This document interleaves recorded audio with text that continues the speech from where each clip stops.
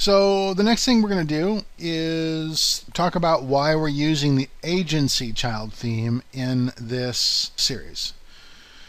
And the first reason is because it has a small business orientation. That is, it has a static front page design that is not dependent upon blog posts.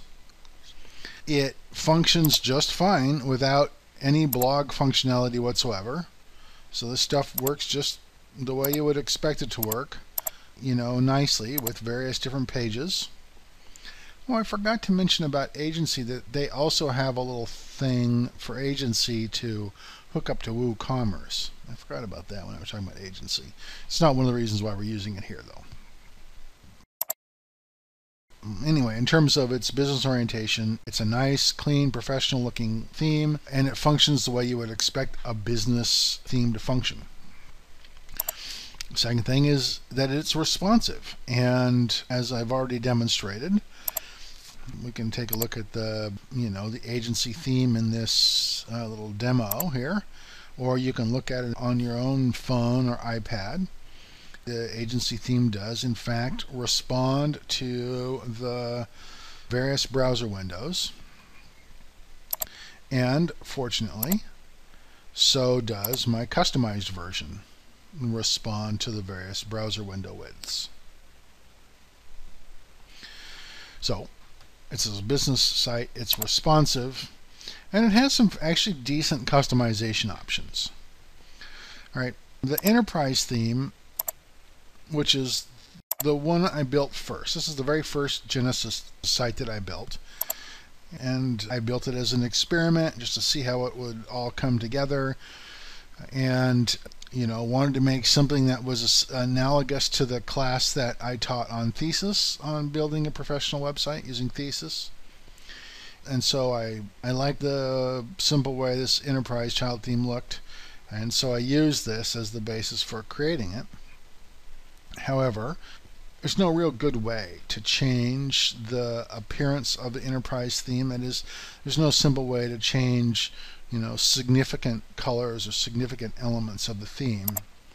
Whereas, really, since I've told you this is the agency theme, and you've seen this side by side with the agency theme, you'll recognize it as having come from the agency theme. However, it doesn't on the surface look like it was built with the agency theme.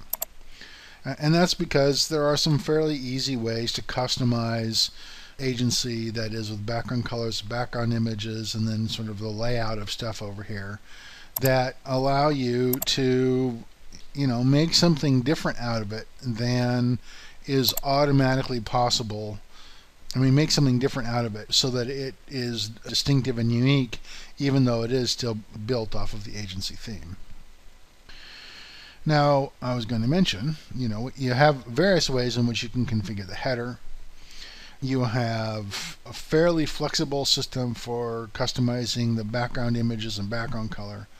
And then all of these things are actually just widgetized areas, and so you can put just about anything in them.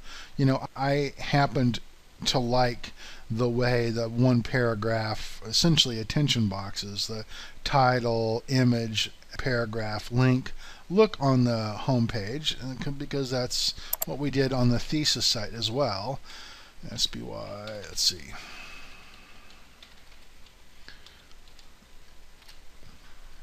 Right, this was the demonstration site for the Thesis course that I taught, and again, this has very significant similar elements to it. And so I liked this kind of configuration, so I wanted to keep on using that.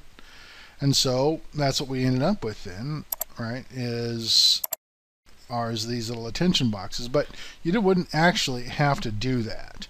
You can put just about anything in these widget areas. So you can really customize the way this thing looks a fair bit. Okay, so that's why we're using the agency child theme.